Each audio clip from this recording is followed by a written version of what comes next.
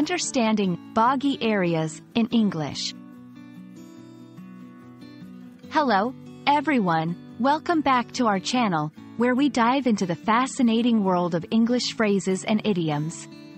Today, we're going to explore the phrase, boggy areas. Whether you're a beginner or an advanced learner, understanding these kinds of phrases can add depth to your language skills. So, let's get started.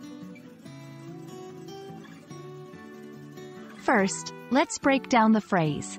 Boggy refers to something that is very wet, muddy, and soft. It often describes ground or soil. When we say an area is boggy, we mean that it's soggy, marshy, and difficult to walk through. Now, let's see how boggy areas can be used in sentences. 1. Hikers are advised to wear waterproof boots due to the boggy areas along the trail. 2. The construction project was delayed due to boggy areas on the site.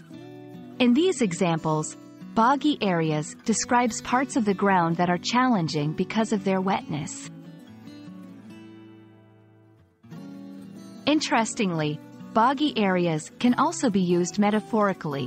When used in a non-literal sense, it refers to parts of a discussion, project, or situation that are complex and difficult to navigate. For example, the negotiation entered boggy areas when it came to discussing the contract terms.